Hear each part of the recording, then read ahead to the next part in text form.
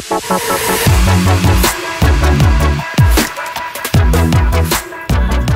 so welcome back. So only one asset remained, and that's going to be the rocks. So that's going to be the both this one. So this is going to be the main rock that we're going to sort of look through. So yeah, we're just going to generate something, and then, well, this was the one that I ended up using because I liked how there was like a gap in between that sort of had some light rays passing through it, and I just liked the overall shape. But yeah, I mean, when you do it yourself, you're probably gonna have a slightly different result, but that doesn't matter. I mean, you can just assemble the scene yourself, and you're gonna have your own unique scene. But before we do that, we're gonna just make just a one simple rock. So that's this one. So what I had in the final scene is I have this main rock, and then I have some smaller rocks scattered across this surface. So just like on the ground here, they're going to be scattered a whole bunch of like smaller rocks. And we're going to do that inside the whole in the scene assembly tutorial. So the Patreon exclusive ones in the higher tier. So that's going to be there. So I think I ended up just only scattering one rock, but you can do different, many different rocks like we're gonna do with the coral. So let's first start building just one little rock part. And of course, it's not gonna look as interesting as the rendered one you saw in the original thing right now, because of course this is just the model.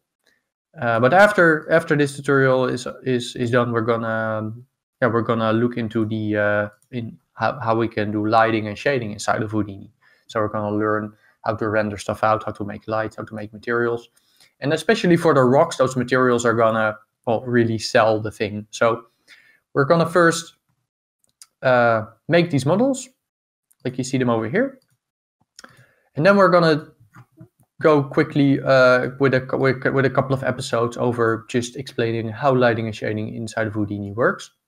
And just general workflow. And then we're gonna come back to our rocks, and then we're gonna apply some materials and start working on those materials and see how we can do some shader building. Because especially with these rocks, it's a good way to learn because they have quite a nice sort of procedural material. So yeah, let's start making something. Okay, so if we go inside the rock, you see the main rock is super simple. And I kind of challenge you to maybe try this for yourself already, because I mean, we already covered how this was done basically with the when we discussed the VDBs. This is basically almost exactly the same setup. Of course, the complete rock will have some other stuff in it, like the big rock asset. But the small rocks that we're gonna make first, I mean, have a go for yourself. Try if you can make this work. Just have a go. Try make something like this. Or you can keep watching, but gonna give you a quick moment to pause the video if you want. And you didn't pause, or you did, I don't know. But let's start making this asset from scratch. So let's make an empty geometry node. I guess call this rock tutorial. Let's dive in. So on top here, I made a Platonic Solid. So we haven't used that one yet. You could also just use a box or a sphere. But the nice thing with this Platonic Solid is you can see it has this sort of weird looking shape. So this is sort of like a soccer ball kind of thing. You call this a dodecahedron, but there's a whole bunch of other things like icosahedron, octahedron, cube. So there's just a whole bunch of stuff. Like there's even an actual soccer ball there. So, but for now, let's use the dodecahedron. And of course, you can use the wedging technique that we used earlier for the coral to also apply this to this thing. And then you could maybe like randomize, like, okay, I want it to be an icosahedron in one, and then dodecahedron in another. And if you're wondering what you would put inside of a wedge to sort of, well, drive this value, if you would just put this to 0, 1, 2, 3, etc., it will just go to the zeroth input, first input, second input, third input. So I can show you how that works if you want. So let's let me just make a integer slider on the rock thing to just show that. So just integer. So if I were to have this integer slider here and just paste it on the solid type here, paste relative references. you can see just the slider will just, even though it doesn't match the name, it will just put it to first input, second, third, etc. So that's how you could wedge it. So anyway, so let's make a Platonic Solid. Let's go over there. And let's also do a dodecahedron on this one. And let's append a remesh. So what a remesh will do is it will remesh your mesh. So if you have a look at it, you see it makes a triangular mesh from it. So we don't have quads anymore, but it's fine. So what I ended up doing here, I didn't end up using that, but what you can do is, for example, you have a hard edge group, which you could say to, you could put to keep certain edges really hard. So let's say if I select an edge, so let's say if I group this edge, I could put this hard edge group to, let me create an actual group. And now the viewport is bugging again, so that sometimes happens. Yeah, there we go. So if I select this edge, yeah, do it, you can do it. All right, group. So now we have a group. And if I were to put this inside of my remesh now, you would see that edge will remain super straight. So it doesn't matter what I do with these settings. Like that edge will always be super straight, because sometimes it will, like when you remesh, it won't always keep these hard edges. That's what you use hard edge group for. If you put a star, it will keep hard edges on every thing. So anyway, so let's put another remesh, just so you know. And what I ended up doing was just appending a mountain. So we discussed that earlier in this course, just before we went into VOPs. So again, you could also just do this in VOPs and like add some noises and like make your own. Depends on what you want to do. But let's just do this, so we just have a simple sort of deformed thing. And let's do a VDB from polygons. Let's do a little bit higher resolution, so we have something to work with. So something like that. And you can see I appended a volume VOP. So very simple. I just did the whole volume sample thing that I showed you earlier, and then I added some noise to the sampled position. So if I want to do that, I need a VOC VDB. So let's not do a distance, let's do a VOC. Here we go. Do a attribute VOC. Oh, sorry, let's do a volume VOC. Append it, go in there. And remember, we already did this when we were talking about the VDBs. We can do a volume sample. Where do we want to sample? We want to sample the current position of every voxel. We want to sample just the first input. And then we want to sample, we can also just put it to name. Just put density. Right, let's just plug it in. Nothing changes, as you can see. But we're going to change the sample position. So we're going to add a turbulent noise.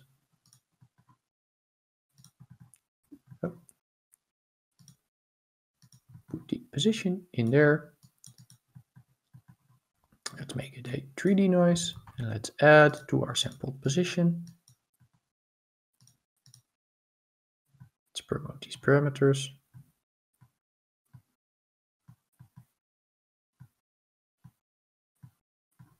For some reason, it's giving some error when I enabled and disabled it. I have no idea why it's doing that.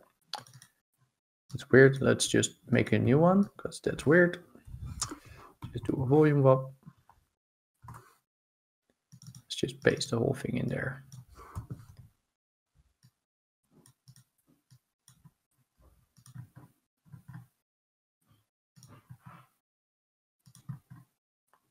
All right.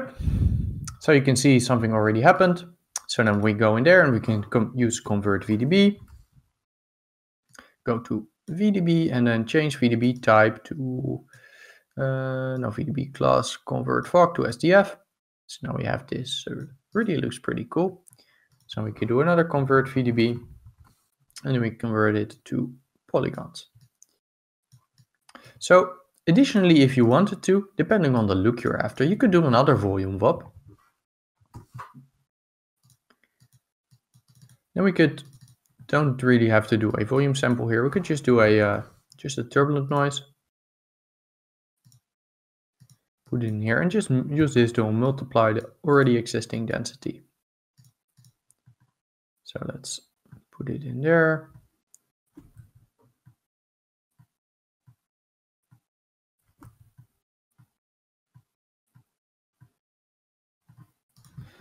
We need to do this before we do the sample, by the way. So we need to do it before.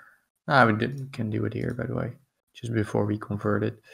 Let's up the frequency. Let's reduce the amplitude. Let's have a look at why we're not really seeing much.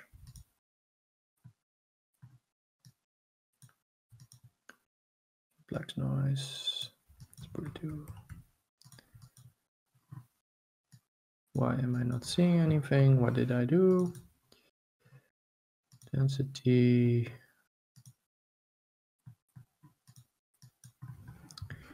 This should work. So why is it not working?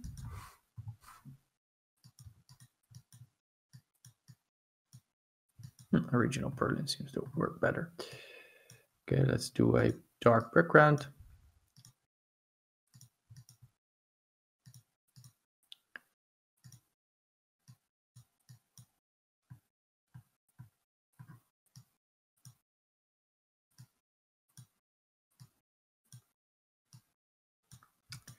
Okay, yeah, this seems to be the best Berlin noise. All right, yeah. So if you'd want to go for something like this, like you could have, it's more like I guess like tried magma or something, where there's going to be air bubbles inside of the rock.